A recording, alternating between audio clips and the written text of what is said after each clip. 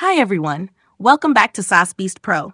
In this video, you'll learn how to make PotPlayer full screen step by step, so your videos open just the way you want. Step 1. Open PotPlayer on your computer. This is the media player we'll be setting up to automatically go full screen when a video starts. Step 2. Click on the PotPlayer menu at the top left corner of the window. This menu gives you access to all the important playback and setting options. Step 3. Hover your mouse over the option called playback in the drop-down. It'll expand another menu where we can adjust how videos play by default. Step 4. Click on the option called playback settings. This opens a new window where you can customize how your video player behaves.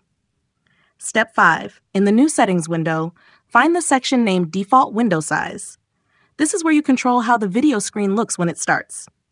Step 6. Click the drop-down menu under default window size and choose Full Screen Keep AR. This option makes sure your videos always start in full screen while keeping the aspect ratio. Step 7. Click OK at the bottom of the window to save the changes.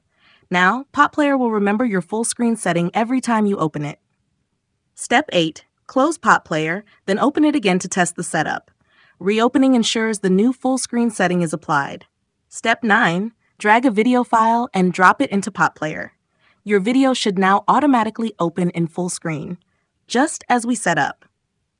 Step 10. To bring up the playlist while in full screen, move your mouse to the right edge of the screen. The playlist will slide into view so you can easily browse other videos. Step 11. To hide the playlist when you're in windowed mode, click on the 3-line icon at the bottom right.